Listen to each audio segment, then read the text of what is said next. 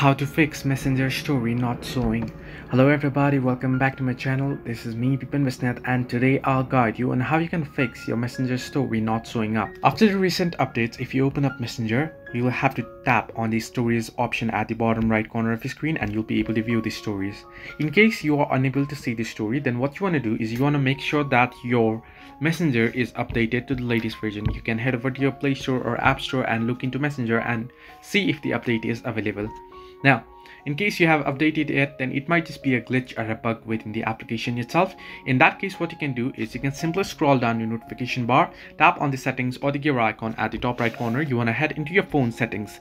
Once under settings, you want to scroll down and you want to look into the option that says apps. Remember, the apps option. So you want to tap on apps, and once under apps, what you want to do is you want to look in for Messenger. You can search it from the search bar, search in for Messenger.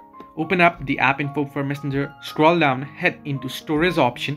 Under storage, you'll find the clear data option. You want to tap on it. Now, before doing this, make sure that you are accessible back to your account. This will log you out of your account. So you want to make sure that you have credentials to log in back to your account. And then simply tap on clear data, clear it, and then go ahead and log in back to your account. And this should fix the issue.